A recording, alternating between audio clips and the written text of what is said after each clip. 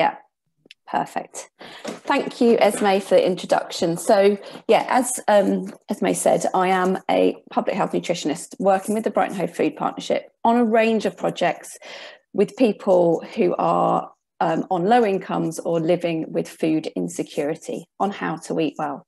But also, interestingly, with the other parts of this session today, I am also a health and nutrition coach working on a few European projects as well. So I can kind of put my ideas forwards on that side as well. So in this session, we're going to briefly look at the impact of food insecurity on diet and health. We're going to go back to basics. There's a lot of confusion around what a balanced diet actually is. So we're going to look at what the evidence-based facts are. And then we're going to briefly look at food marketing in relation to added sugar and giving you some tools to understand what is healthy versus what sounds healthy. And then in the question and answer bit, I think we'd like to focus a little bit on what the challenges people face on eating well when living with food insecurity or on a budget, and think of some positive changes that people can make. So one of Flavour's key objectives is to prevent food waste across the area and redistribute this to support people living with food insecurity. And this is relevant now more than ever, as more people are facing food insecurity. So let's look at why it is important to ensure people have adequate diet and the impact of poverty on diet. So unsurprisingly, poverty has a massive negative effect on diet and health. We know from UK data from the National Diet and Nutrition Survey that people on the lowest incomes generally consume less lean meat, fish, fruit and veg, as these are more expensive than lower nutrient foods. And these are the foods that contain good quality protein, iron, vitamin and minerals. We also know people on low incomes eat more processed foods, and these are higher in fat and salt, and this impacts heart health, and they consume more added sugar as well. And we know children from lower income backgrounds have higher incidences of dental caries. And there are a huge other range of negative effects that poor diet and food poverty have on health, including mental health, muscular health, and immune health. So if we are able to enable people to access better food and give them the tools and the knowledge to put this into their diet and improve their diets, then it's got to be a good thing. So when we look at a balanced diet, what do we actually mean? As I said at the beginning, there is a lot of confusing and contradictory information out there in internet land, isn't there? So let's revisit the facts. So I'm just showing you the two kind of evidence-based guides that the UK and Belgium produced. So in the UK, we've got the Eat Well Guide, which is developed by Public Health England. And in Belgium, you have your food pyramid, which is developed by the Flemish government. And whilst there are some differences in these. So in Belgium, you have a focus on eating less ultra-processed foods, and there's quite a social aspect around eating. And in the UK, it looks at food labelling. There is a lot of similarities, and this is based on the best scientific information we have available. So what exactly is that? So a balanced diet includes eating fruit and vegetables every day. Fruit and veg provide fibre, vitamins and minerals, which is needed for good health. So in the UK, we have the 5+ a day, a message of, and a portion is the size of your fist. And it's good to know for people on lower incomes that tinned and frozen count towards your fruit and veg, and also that seasonal and tinned and frozen are generally cheaper options. Both countries talk about including a portion of oily fish a week. This gives us the required amounts of omega-3 fatty acids that we need for brain and heart health. And whilst fresh oily fish like salmon and mackerel count, it's also good to know that cheaper tinned oily fish like pilchards, sardines, mackerel and anchovies also count. But just as a little, people often don't realise, but tinned tuna and fresh tuna don't actually count towards your oily fish intake. So what should we be including more of? So should be switching from animal proteins and replacing or introducing more plant-based sources of protein. So this includes things like beans and pulses and tofu. Generally, these proteins are cheap and nutritious, and we can look at including them, adding them to meat dishes to dilute the amount of meat, or swapping them for meat instead of meat, sorry. We should be eating less saturated fats. So saturated fats are things like butter and meat, fat on meat, and these are generally solid at room temperature, and mainly derived from animal products. And these have negative impacts on heart health. So we should be looking to switching to more unsaturated fats. So these are things like vegetable oil, nuts and seeds, and oily fish.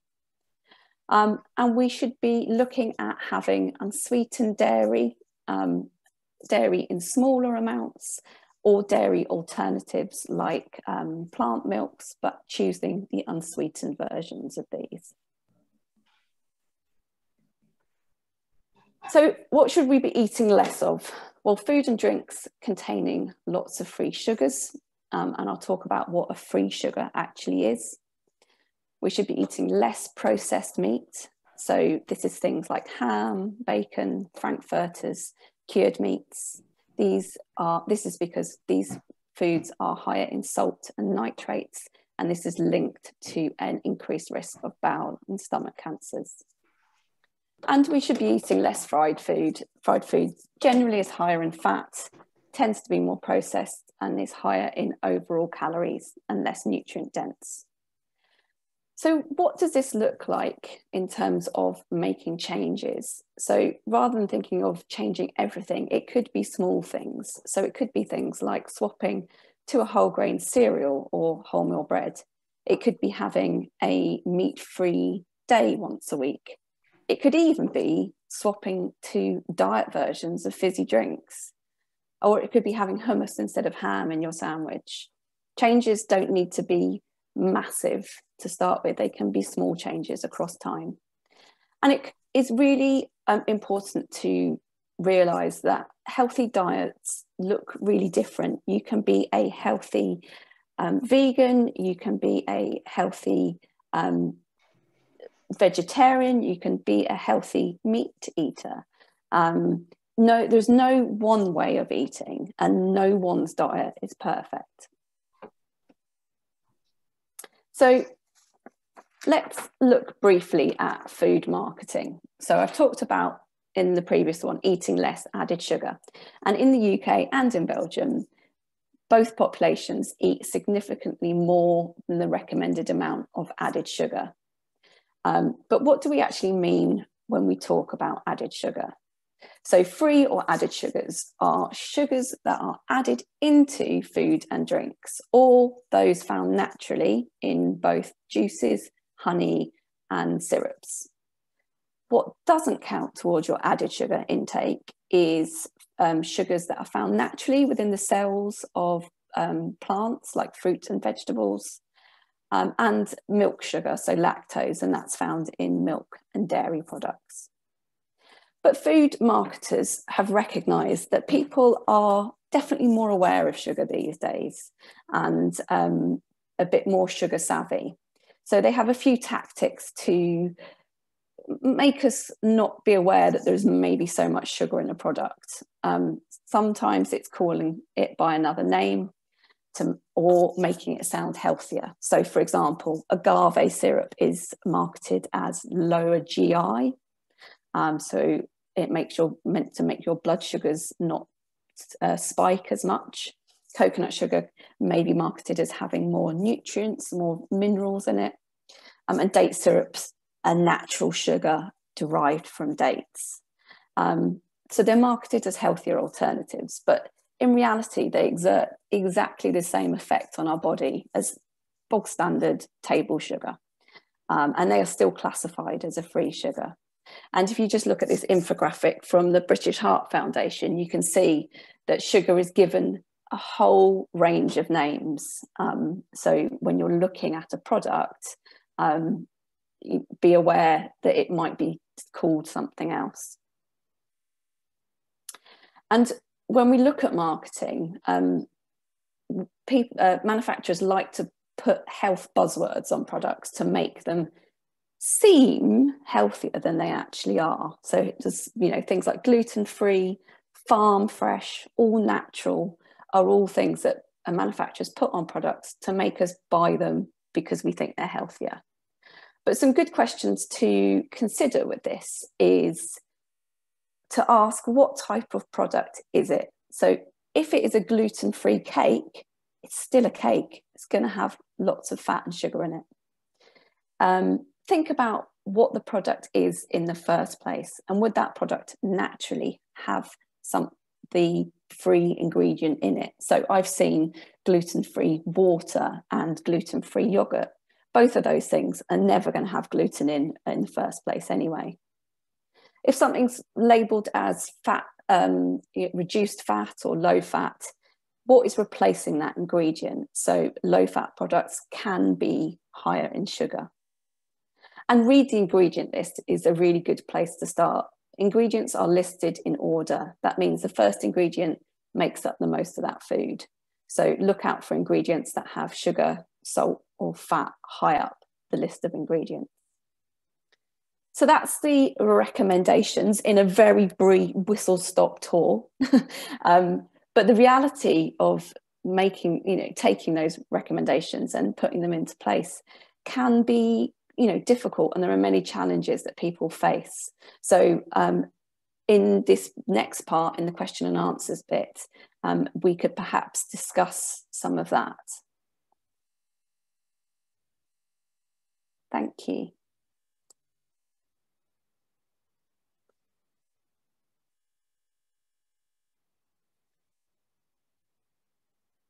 So,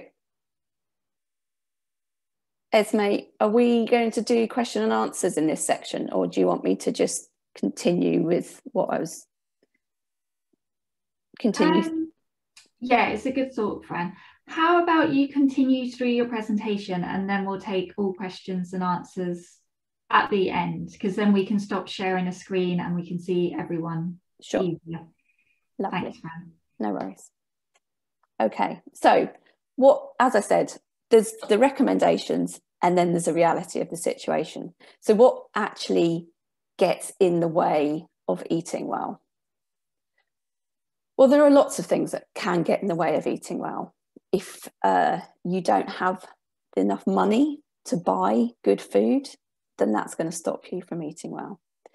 If you don't have the skills and the ability to cook with ingredients, with base ingredients, and you've not been brought up in a household that has given you that understanding and background, then that's going to be a challenge.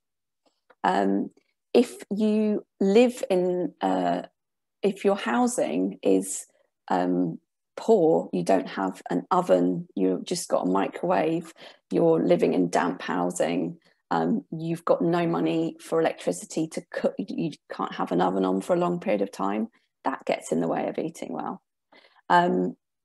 If you are suffering from illness or you're on certain medications, that can impact your ability. And also your motivation to change.